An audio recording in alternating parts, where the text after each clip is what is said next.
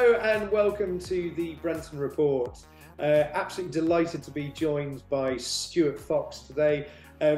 Stuart, thank you for joining us. You guys have had an exceptionally busy couple of days last week. The launch of a brand new machine. Tell us about the Ultimate. Yeah, and first, thanks for having me, Dan. It's great to be here. Yeah, so the Ultimate, culmination of a lot of hard work, a lot of research, a lot of development, blood, sweat, and tears, as they say.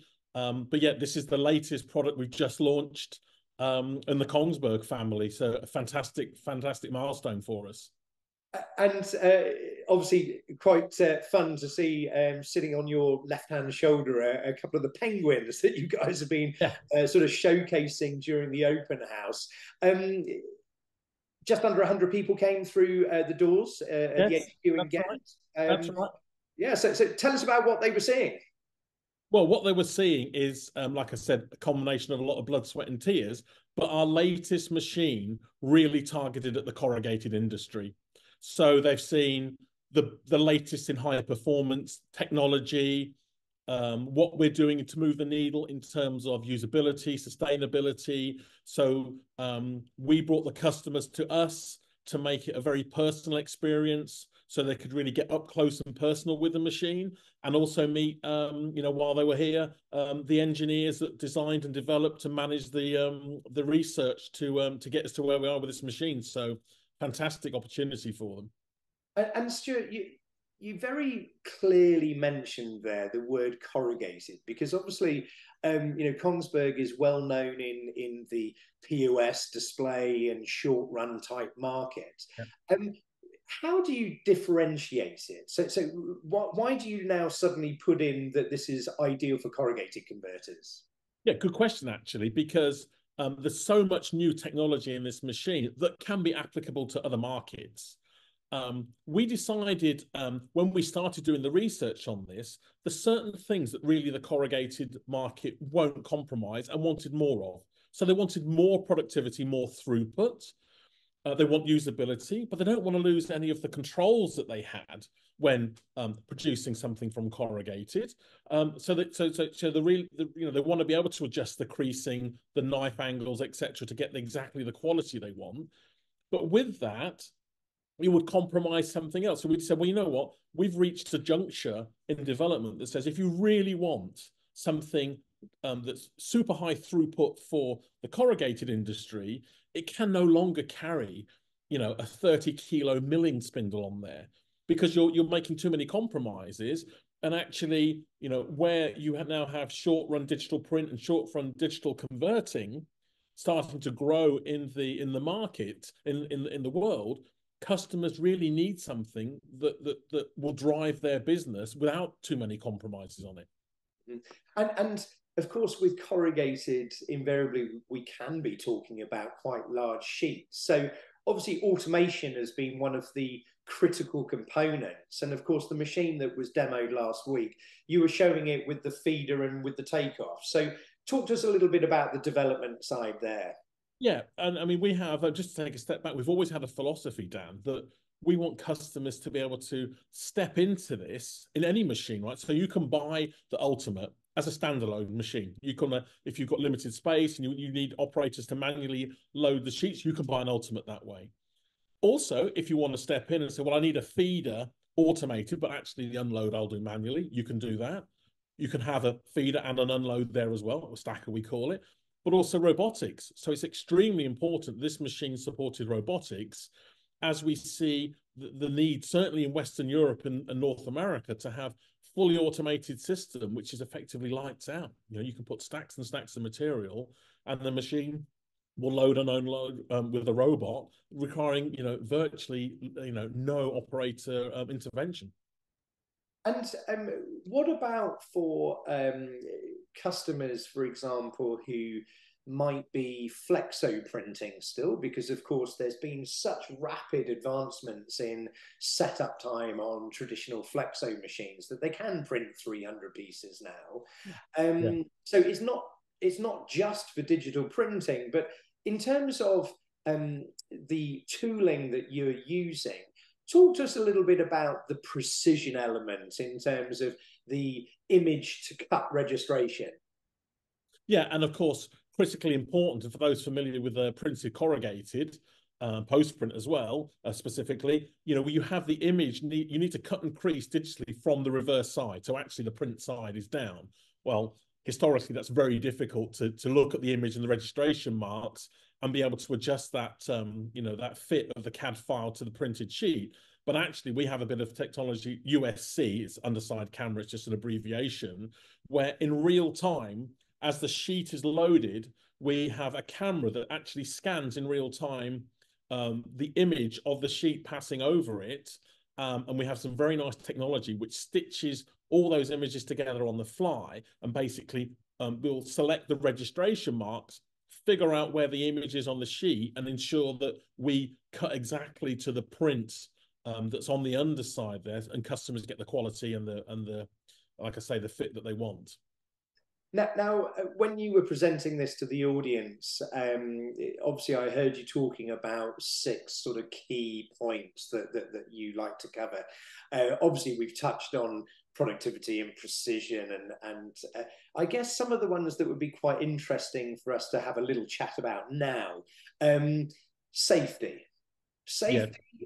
User experience, and we'll then come on to sustainability at the end. So run us through the pitch on this in terms of safety first. Yeah, we spend a lot of time visiting corrugated plants, looking at what customers need, and a part of what we were explaining last week at the event is how we really go and listen to customers, and I'm a real proponent of providing solutions that customers are looking for, not trying to create engineering masterpieces and then find a market for them. So on the safety aspect, when we looked at how our machines existed in a corrugated plant or any factory, actually, we could see it was frustrating, for example, if an operator is shuffling around a pallet and accidentally interrupts the safety system, the machine stops. They have to go and stop what they're doing, move the pallet out of the way, and go and restart the machine. And we looked and thought, oh, that's kind of an old-fashioned way of doing this. So now we have LiDAR scanners on the machine, because we want humans to be extremely safe. We don't want to look at what we need to do today. We want to have a safety system that looks ahead. So, any rules that might come in the future, we're already looking into that and taking care of that. But also we want humans to feel comfortable around a machine that is moving at high speed. So these LiDAR scanners basically look for where the human is in the vicinity. And as that human gets closer to the machine, it doesn't stop, it starts to slow down. If the human continues to get closer, or the operator, should I say, it slows down even further. And if they get to within that critical range, it will stop. But when they walk out, the machine starts again. Or if they haven't stopped it completely, it goes back to the normal speed. It returns to its full speed. So it sits much better within an environment where you have humans moving around, walking around, or forklifts coming in and out of the area. So, it would be easier to just put a light curtain around it and make it a very simple exclusion zone. But we wanted to do something a little bit more subtle, a bit more sophisticated on the safety, and something that would be future-proof and very safe for all users for, perhaps a decade to come. And user experience. Obviously, operators are at the heart of any system. And of course, we all know, because everyone you chat to in the corrugated and even the folding carton industry, it's the same issue. It's trying to find decent operators. So tell us what you've been doing in terms of creating a nice, easy to use user experience, so that new and young operators feel excited and empowered to actually run the new Ultimate system.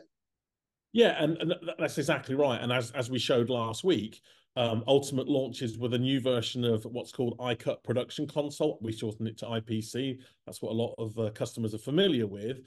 But we've enhanced the experience now. So the underside camera will detect barcodes now. So it will automatically select the correct cutting file for it. And we have cutting keys on there to help select materials and settings. And of course, the machine now has an additional tool position, which was really popular last week, actually, because that's probably one of the things that customers want. They don't want to have to stop the machine to change tools. And now we've added an additional tool position there, so there's even less reason to maybe pause the machine to change something on there. And of course, if you are doing any cutting from above with print as well, then also we have a camera above the print which can see it. So it's all about kind of bringing the intuition. And it's interesting with the corrugated market because you want it to be as easy as possible for the operators, but because of the speciality and the needs of the corrugated board, you also want to be subtly able to change perhaps the creasing across the fluting or with the fluting, or perhaps your board line is a bit drier and you need to reduce the pressure overall. So, you know, there's a balance to be struck between giving all the detailed functionality that really corrugated experts want and actually making it usable. And we think we're on the right course, and we've struck a really nice balance with the Ultimate machine. And finally, sustainability. Obviously, it's a really important word that's being used in the industry right now. Everything that we produce in terms of corrugated packaging is recyclable, compostable, etc.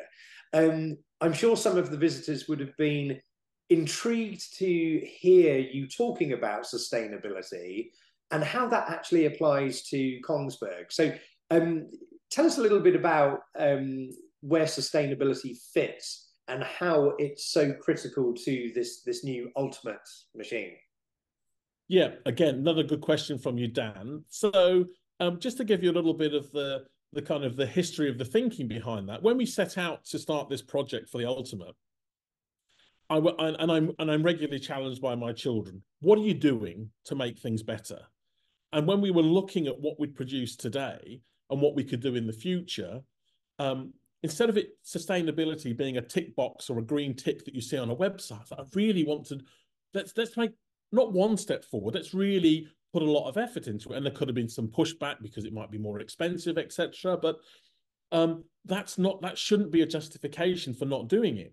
So, for example, and one of the things that the customers like to see on the historic Kongsberg machine, because some of these are very large machines, the side covers that hide the electronics and the frame, etc., were plastic.